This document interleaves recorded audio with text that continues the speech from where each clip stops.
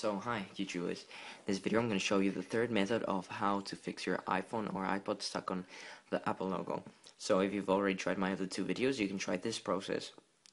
The thing is, if you have tried the other two videos, the other video with the two methods, which they will 80% they will probably work. So if they don't work, you can try this method. This is the third one.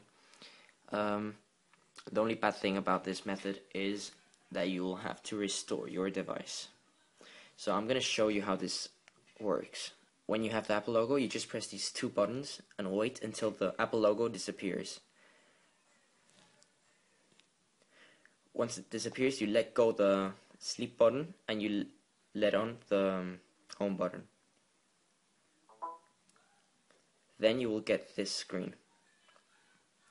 If you're not able of getting this screen, then this other method, what you're gonna do when your device is stuck on the Apple logo, see, you're gonna press these two until the screen turns off. Once the screen turns off, you're gonna release the home button, the round one, and let this one for 3 seconds. Then press both again until the Apple logo disappears again. And then let go the sleep button and just press on the home button. What this does is it makes your device go into DFU mode. Remember, this process must be done with your iDevice connected to the computer. If not, it won't work. And do not do not disconnect it after doing the process. Just directly go to iTunes, open it, and restore your device.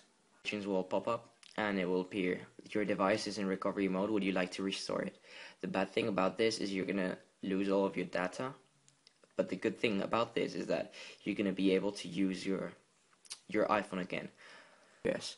So thank you very much for watching the third method of how to fix an iPhone or iPod stuck on recovery mode or an Apple logo. And fingers up, comment if you would like, and please subscribe.